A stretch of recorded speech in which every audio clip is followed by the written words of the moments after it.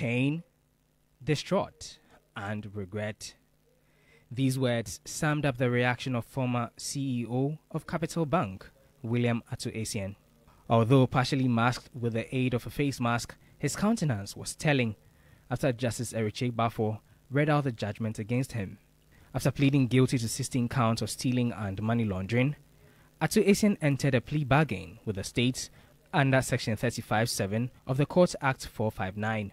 He was to pay 90 million Ghana cedis, but paid 30 million on December 1, 2022.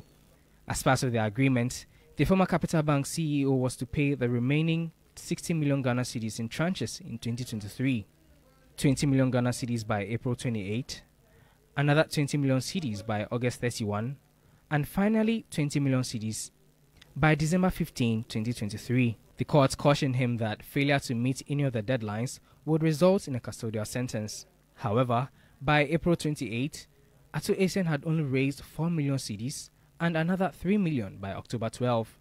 Justice Bafo's patience had grown thin after lawyers for Ato Essien pleaded for an additional 6 months when the case was called on Thursday. He noted that he had hoped the convict would take advantage of the long break to raise the remainder of the money. Prosecution filed a motion to impose custodial sentence after it became apparent that the convicts would not be able to pay the remaining 53 million cedis.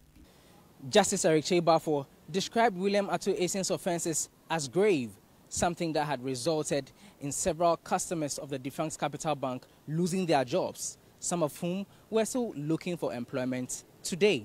Reading his judgment, the presiding judge sentenced Ato Essien to 95 years in prison and hard labor for the 16 counts of stealing and money laundering. The terms will however run concurrently, hence he is to spend 15 years in jail. Lodi Dwasari, TV3 News, Accra High Court.